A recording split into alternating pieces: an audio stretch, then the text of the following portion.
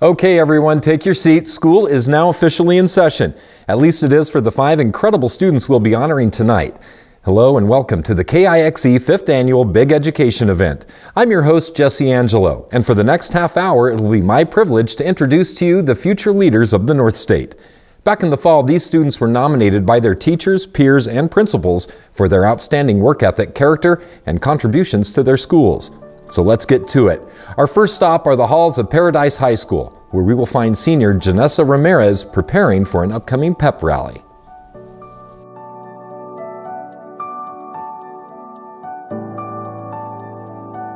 As one of the co-ASB presidents at Paradise High School, Jenessa Ramirez has many responsibilities, but the one she takes most seriously is making sure all of the students on campus feel accepted and included. Jenessa is the type of person who sees beyond the everyday. She sees people that might be invisible to other people. You know, in our culture, sometimes we ignore things around us. Jenessa's aware of needs of others. I mean, that's such a great gift that she has, that empathy, that care, that concern for others. Being left out sucks, and I think as students in high school and junior high, we've all kind of experienced that, and just that feeling, it's the worst feeling that you can feel, especially at this growing and young age that we're at right now. So just having friends and people that you can rely on to just even be there or say good morning to you, it makes a big difference in just a person's day and in a person's life. So I like to include everybody just so they're important. She's all about being inclusive. The first thing that she did as student body president was she wanted to go out into the halls and make sure that people knew that she was accessible and that she was there for them and that they could come to her and, you know, talk to her and have access to her.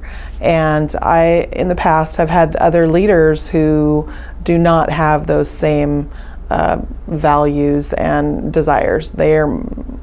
Yeah, she definitely is in it for the right reasons. And the right reasons for her are that she cares about the students at the school, she cares about the school, she cares about the legacy that she leaves. Being elected to the school's highest office wasn't enough for Jenessa, who is also a straight-A student holding down an after-school job at Dutch Bros. When asked about her work ethic, she says it comes directly from being raised by a single mom.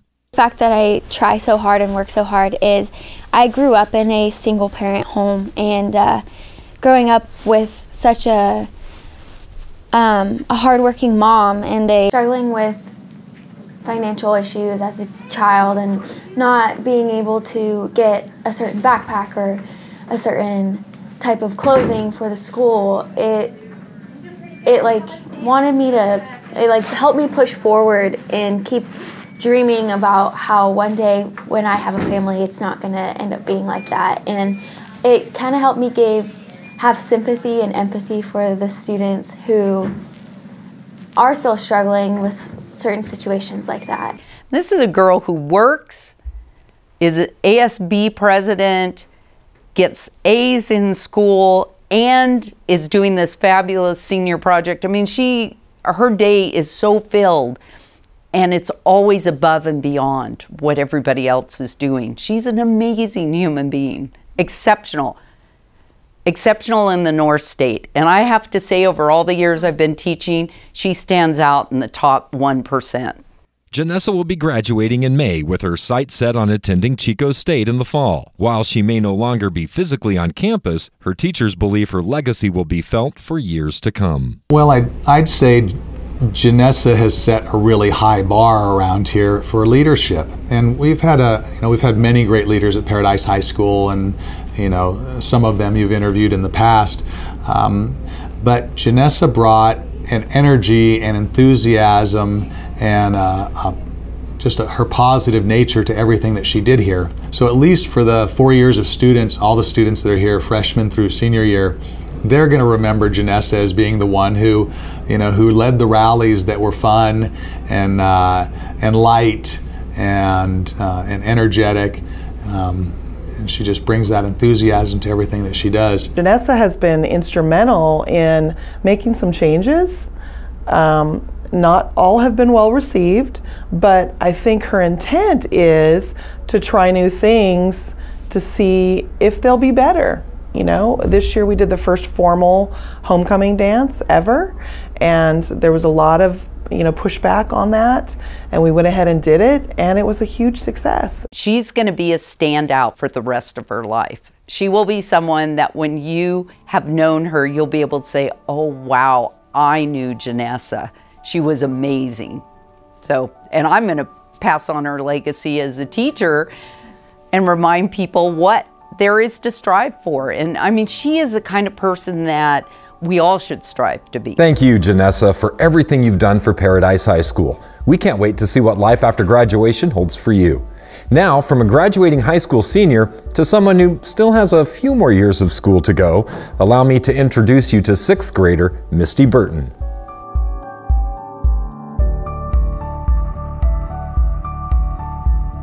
Middle school can be tough. Just ask Shasta Lake School 6th grader Misty Burton. Misty had been having some difficulty with other students in her class when her teachers decided to place her in the REACH program at Buckeye School of the Arts. It was within that program that Misty thrived and regained her self-confidence.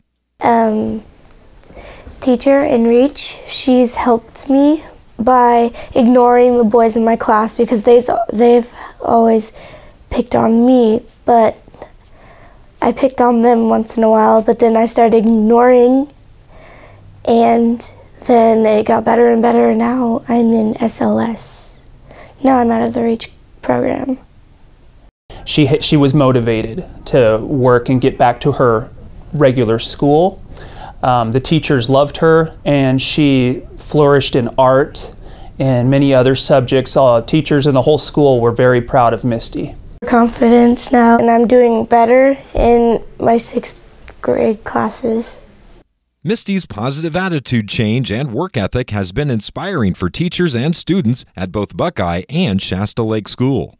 It's wonderful to see students that maybe at the beginning of the year felt challenged and maybe self-defeated, that they have the strength, that they have the ability to rise, learn, contribute positively to the whole school campus, where other teachers take notice and are vying. We want this student in our classroom. We've seen all the great growth that she's done. It's wonderful to see the progress. And so I think other students see that. They're inspired by her growth and determination. Misty was nominated for the Big Education event by school psychologist Dave Whitaker, who says he has witnessed firsthand the growth in her self-confidence. Confidence has grown leaps and bounds. She was very shy when she entered the program. She was the only girl when she first started, and very quiet, timid. But towards the end, when she was going back to her regular school, she was participating in art contests. She was going outside of her classroom and really stepping out, pushing herself. And the teachers were very proud. The principal even acknowledged, this is some of the best artwork I've seen. And she took it upon herself to describe her artwork in front of the whole school, which was a big step for Misty. Art is Misty's first love, especially drawing animals and people. But she has learned a thing or two about painting landscapes and dealing with mistakes from a certain popular PBS artist. There's this one channel on KIXE that I really like, the art channel. I forgot the guy's name though. Because he's a good artist, and I even tried doing one of his art things, but I messed up on it, but then I made it a little better. It taught me how to make things better even though you mess up on them. I'm a big fan of Bob Ross myself, so Misty was very artistic. Every day she was given the opportunity to express her skills. And you could really see that was one of her strengths, and so the teachers and the staff here really focused on that to build her up into other areas of her life. Her giving and caring nature has also led Misty to stand up when she's noticed other kids being picked on or bullied. This little kid was being bullied. He was a kindergartner. Then I told the teacher, and then I told him, can you please stop? It's not nice to do that. And he said, no, should I? So then I said, it's because little kids are just little. They don't know any better, and you shouldn't even be bullying them. They're just little kids. and you're a big kid, you should be setting an example for them. She's always been willing to help younger students. That's something that's very unique to Buckeye campus, is that we have kindergarten all the way up to 8th grade. And it's like a family. Kids help each other out despite the different grade levels. It's a very nurturing environment. Misty plans to take these character lessons with her throughout high school and beyond, and hopefully one day have a career as an artist.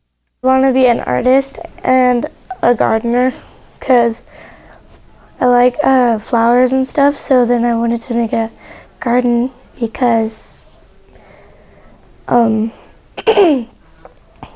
actually wanted to be a farmer too, and I could paint landscapes of farmland and stuff. Every time I see Misty, she's got a big smile on her face. She's wanting to give new pieces of artwork that she's completed, and we do believe that she's got great things ahead of her, a lot of success down the road. Keep smiling, Misty. Bob Ross would be really proud of you for turning adversity into something positive like he did with Happy Little Trees. Who knows, maybe someday you'll be the one teaching us how to paint on PBS. Now it's time to switch gears from paintbrushes to touchdowns. Come with me down to Lassen View Elementary in Derryville, where 8th grader Braden Robinson is a leader both on the field and in the classroom.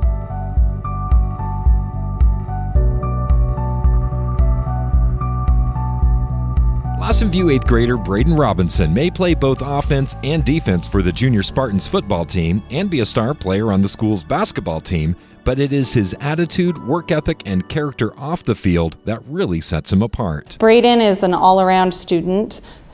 Not only is he very academic, but he's well-rounded, so he's a leader. Braden is one of those kids that I can always count on to be a positive influence. We used to give him the nickname Captain America because he's very patriotic, but he's a kid that knows right from wrong, and if he sees other students doing something wrong, he'll say, "Hey, knock it off, you guys, you need to be back on it." And he is just a great example to the younger children. He helps them out. He's one of those kids that is always willing to do an errand. He never gives you any attitude when he has to do anything extra above and beyond. He's a humble child, but he works really hard in the classroom, and he's a 4.0 student. He was for all of 7th grade and so far all of 8th grade. He's involved in all kinds of sports and extracurricular activities, 4-H. His family is very involved in the community, and he's just one of those shining examples of what a Lassen View Lion should be. To be a leader, you just have to have confidence and not be afraid to share your opinion. And even if it doesn't work out, you can still be friends with whoever you're having a discussion with. I sure would hope I'm a leader. That's what I've been trying to be, but I've been trying to get good grades and set a good example for the younger children. One place Braden's helpful nature and leadership is routinely on display is Lassen View's after-school program, Surf. There's an after-school program where you get to stay and do your homework, and then after you're done with your homework, you can do fun activities. To help out with Surf, mainly I just clean up after snack and take the garbages out and stuff. I think it's important to help people because you're just making everybody's life easier if you help somebody, and that's what you're really looking for. So Braden participates in Surf, which is our after-school program that we have here at Lassen View, and there are many times that there are varying age groups in Surf and younger children that need help. And Braden always has a smile, and he's very positive with the younger children. And that's just Braden's character. He probably doesn't even think anything of it. It's just the kind of person that he is. Braden has been raised to be the kind of kid that cares about other people innately. It's just how he is.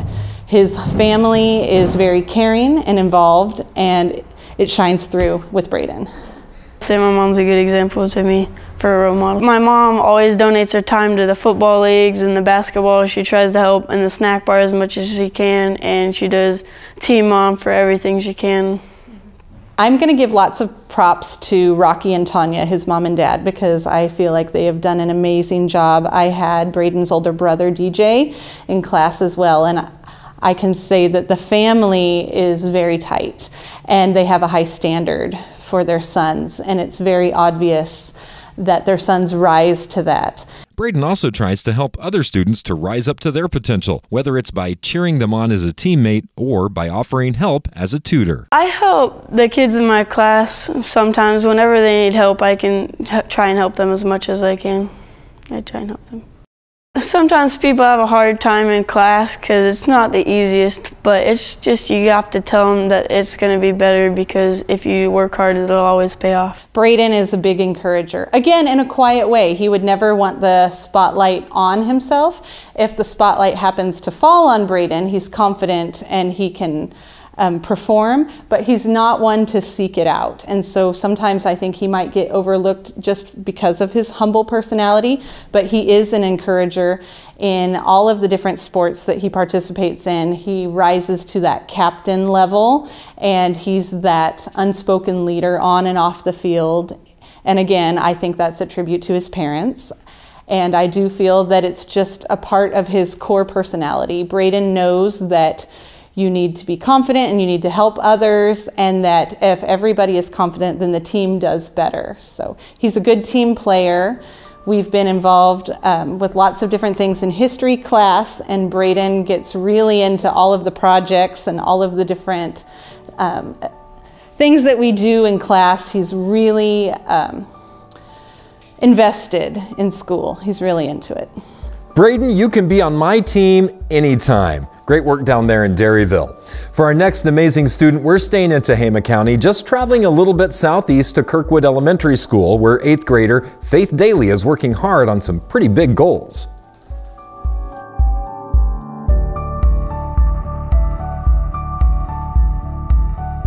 Kirkwood Elementary School 8th grader Faith Dailey is a straight-A student with goals of becoming a doctor and her high school valedictorian. When I first got my AA+ in 4th grade, it was on a very important project. It meant a lot to me, and so I would try really hard to keep getting good grades. And then in 6th grade, when I got my first 4.0, I made sure that I really got to keep that one.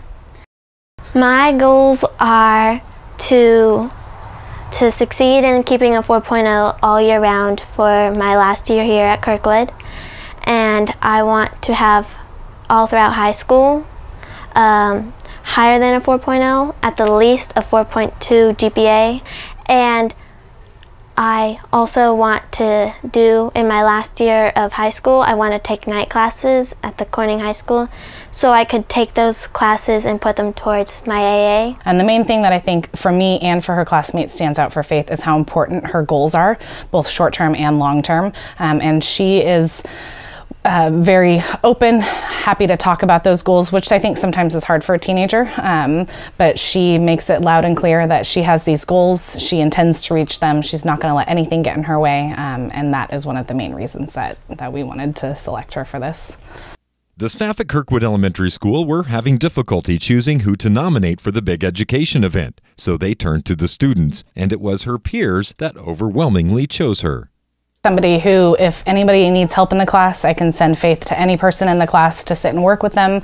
She's going to be compatible working with everybody. The comment that a majority of her classmates said about Faith that they respected and looked up to was her diligence in her work. Her work ethic is phenomenal. Always looking into things. She always wants to know more. She's diving into a book to find out more. If her interest is piqued in a topic, she's not just going to let it stay there. And she's always willing to put in that extra mile. She's curious to know, asks questions about everything.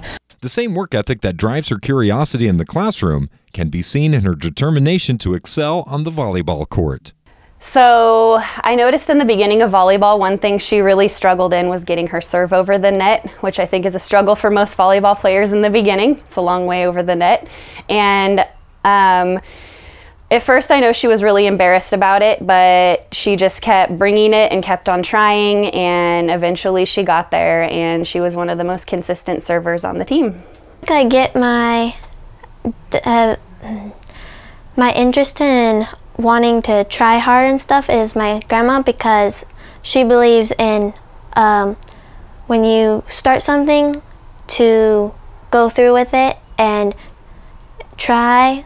Also, my teacher believes in try, and try again just like my grandmother does. Faith is a student who hasn't always had the easiest path set in front of her.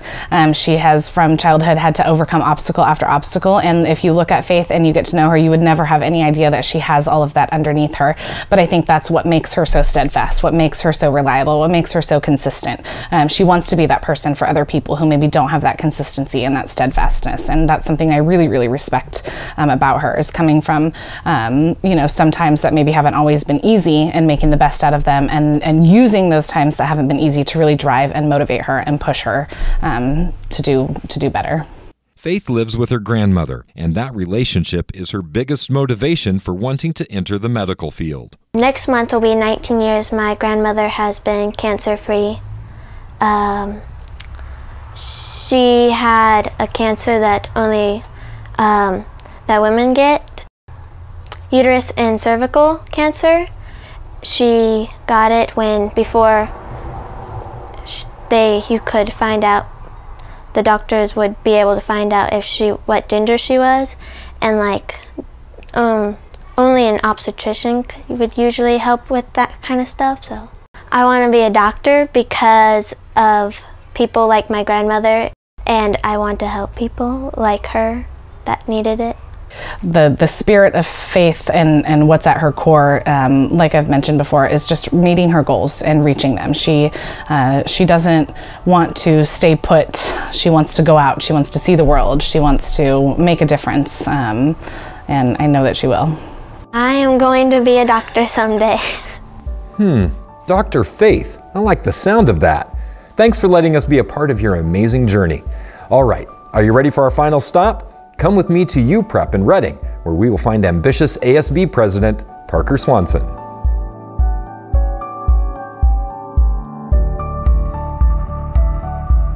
Parker Swanson is busy leading the student body at UPrep in Reading as their ASB President, a position he almost didn't run for.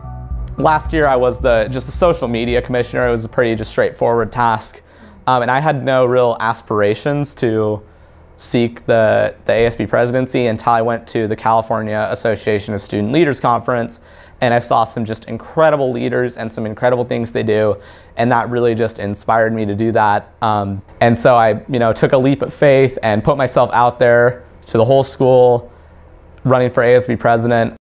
He recognizes that in the position that he's in, he owns the responsibility of that, but has a really nice balance of enjoying the job as well as fulfilling his duties and doing that through others as well.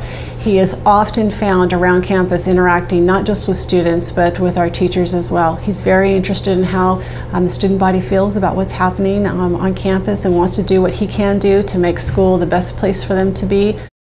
Creating a positive environment on campus and spreading school spirit are two things Parker takes very seriously, even if it means taking the time to have lunch with 6th graders. And last year when I was campaigning for ASB president, I would go to their classrooms, I would hang out with them at lunch. I think it's really cool. I love kids, and I love inspiring them and being a great role model for them, training them up to be, to be great members of high school. So I think they absolutely love having high schoolers who typically shun them. There's kind of a vibe around the high school for a long time that I've been trying to work on getting out of, that, oh, the junior high shouldn't be here, other high schools don't have a junior high. I'm like, this is a great opportunity to connect with the younger members of our school community, and they really are valuable. And he really does want every student on campus to feel involved and connected, even down to our 6th grade and our junior high.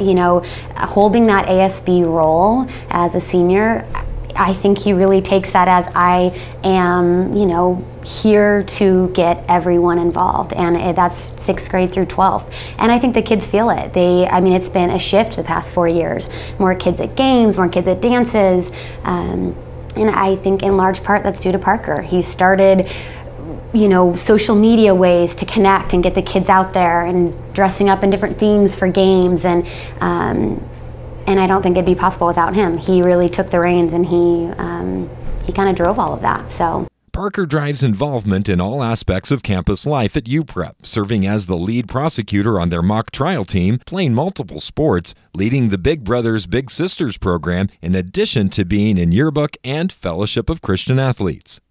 His active spirit can also be seen in the community, where he volunteers for the Make-A-Wish Foundation and many other community organizations. Parker wasn't always this active in his school and the community, but he says once he did take the step to get involved, his life was changed forever. I actually, as a junior higher going up through the years, I kept to myself pretty much. I didn't have a whole lot of friends, and that actually kind of took a toll on me personally.